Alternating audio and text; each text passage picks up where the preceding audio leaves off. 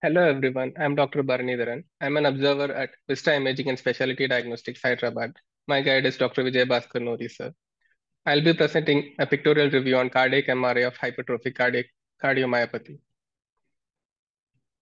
The aim of this talk is to learn how to diagnose HCM, what to look for and report in cases of in HCM on cardiac MRI, and finally to review a case example.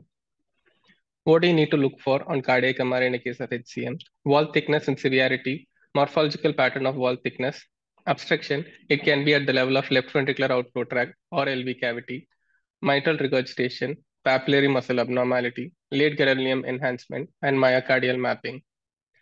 To diagnose a case of HCM, the wall thickness needs to be more than 15 mm on end diastole. There should not be any explainable systemic or cardiac causes like hypertension or infiltrative diseases. In general, the septal involvement is common. Even in cases of concentric hypertrophic cardiomyopathy, there will be asymmetrical involvement of the septum. Whereas in case of other etiologies like severe hypertension or infiltrative diseases, there will be symmetric concentric involvement. To differentiate this, we can use the ratio between septal to infralateral wall thickness, should be more than 1.3 in case of hypertrophic cardiomyopathy. There are different morphological patterns. The most common one is septal form. The other commoner ones are concentric variety, mid-ventricular type, apical type. In general, the apex is thinner when compared with basal and midsection. So a 15 mm mark may not be reached in all cases of apical HCM. For this, we can use the ratio between apical septal thickness and basal septal thickness. If it is more than 1.3, it favors a diagnosis of apical HCM. In this case, the ratio was 1.36. The septal thickening and hypertrophy can cause dynamic changes. In this case of septal HCM, you can see the LVOT is narrowed because of the septal thickening and systolic anterior movement of mitral leaflet, which is also called SAM.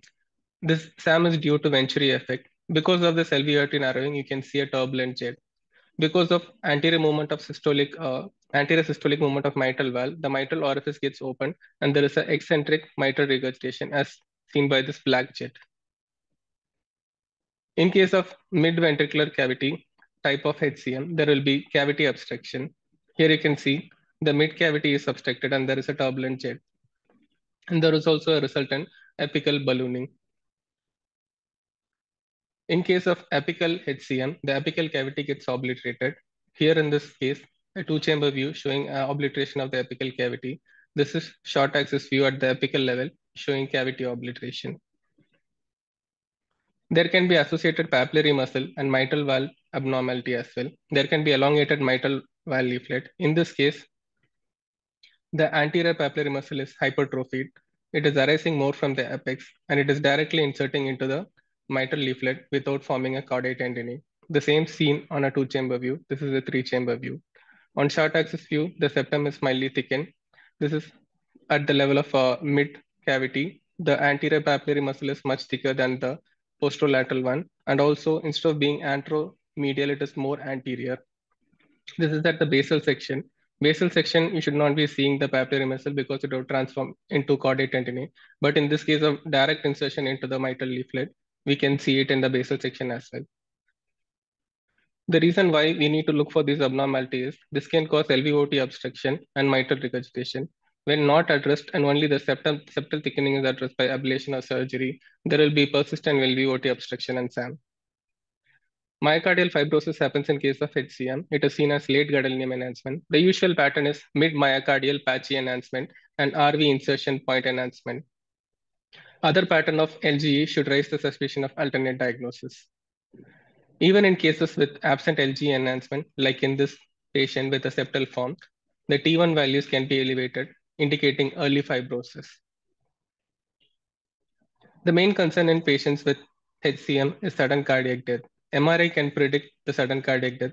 Some of the markers are LV wall thickness more than 30 mm, late gadolinium enhancement involving more than 15% of the myocardial mass, LV apical aneurysm, and thrombus. The thrombus can pose the risk of cardioembolic stroke.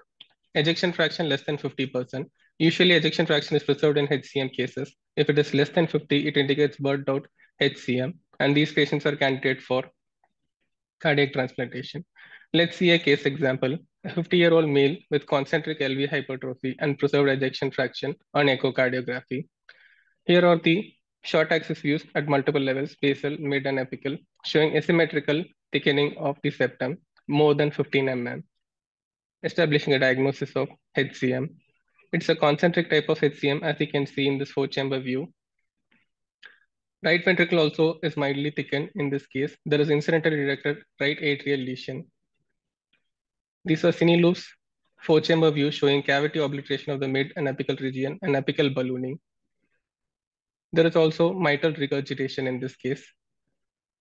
This is two-chamber view, cine loop showing mid and apical cavity obliteration, and a part of the apex is ballooned out. And there is also mitral regurgitation.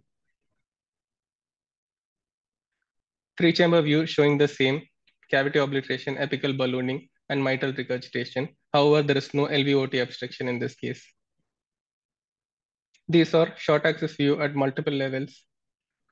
Here in the mid cavity level, you can see the cavity obliteration, and in apical region, there is part of the cavity is obliterated, and in the true apex and the inferior area, it is thinned out and ballooned. These are late gadolinium enhancement images, two-chamber view and four-chamber view, showing severely thinned out apex and inferior part of apical region with transmural enhancement. There is also an incidentally detected clot. This is in four-chamber view. The right atrial lesion turned out to be a clot. It did not show any enhancement on contrast. Short axis view at basal and mid-level shows patchy mid-myocardial enhancement and RV insertion point enhancement. Ejection fraction was calculated to be 55%, which is above 50%. LV myocardial fibrosis was approximately 15%. It is calculated using software using the LG images. 15% is significant. To summarize, it's a concentric biventricular HCM. There was no SAM, LVOT obstruction. There was a moderate MR.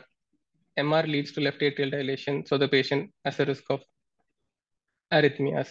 There is systolic obliteration of the apical and mid-ventricular cavity. The poor prognostic features seen in this case are myocardial fibrosis, more than 15%, and apical balloon, dyskinesia, and scarring.